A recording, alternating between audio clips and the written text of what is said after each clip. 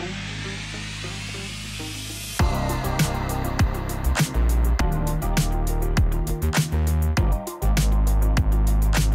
you so much for coming down for the launch of Shadow. My name is Rick, I'm the CEO of Meir, and I'm really proud to introduce the colour to everybody here today. It's the very first time the colour is released in Australia. It has its own individual personality, it's got its own individual identity, and therefore it is the perfect pairing for what we've already got. Shadow as a colour to me is incredibly bold, yet so familiar.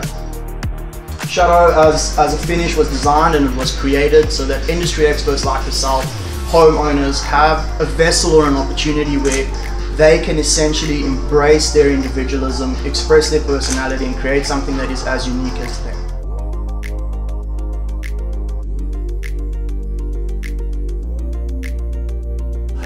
My colour combination was put together, bringing in the different colours that I actually see that come from this lovely new colour, because I feel like it was picking up some cools and some warm tones. So I actually felt like I tried to put some of that all together in my scape, but make it rich and moody. That's what I was actually going for, because that's kind of what I see, rich and moody.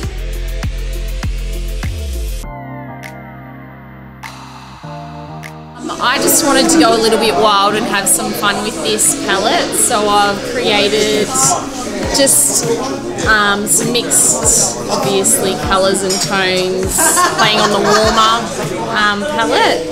Yeah, and then I decided to chuck in some green as well to bring out the blue that's mirrored in this big terrazzo tile.